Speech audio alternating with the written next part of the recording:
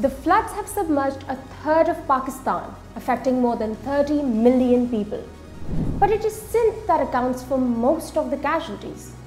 The province was first hit by unusually heavy rains, a whopping 500% more than the seasonal average, which flooded large swathes of land and decimated crops.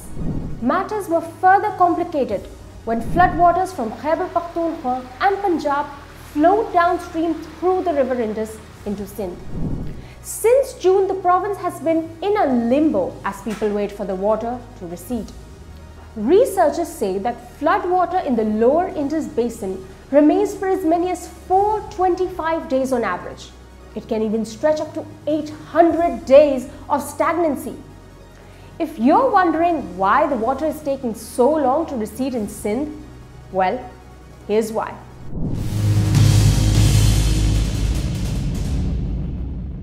Let's start with topography. As Sindh is closer to the sea, the land is relatively flat.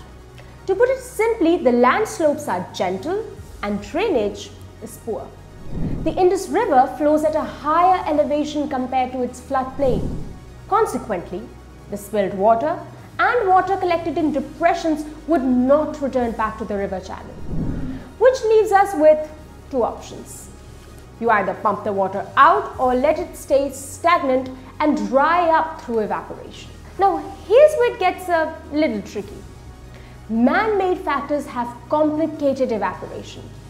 When there's more water than the land can absorb, it flows over. This is called water runoff.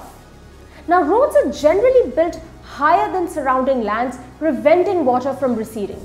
Now, hydrologist Dr. Abbas says the embankments that have been built throughout Sindh's floodplains prevents it from draining to the river or to the sea, making it, well, you guessed it, stagnant. And this stagnant water doesn't get absorbed in the ground either because the soils in Sindh have extremely low permeability. Lastly, climate change.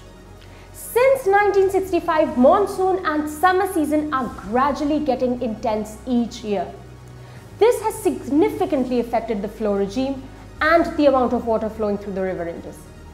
So, what can authorities do? Well, for starters, we need to factor in climate change into our development plan.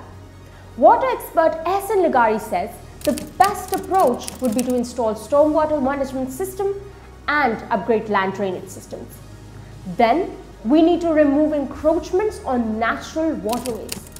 Lastly, and perhaps most importantly, we need to adapt climate change rather than living with the eventuality of future floods.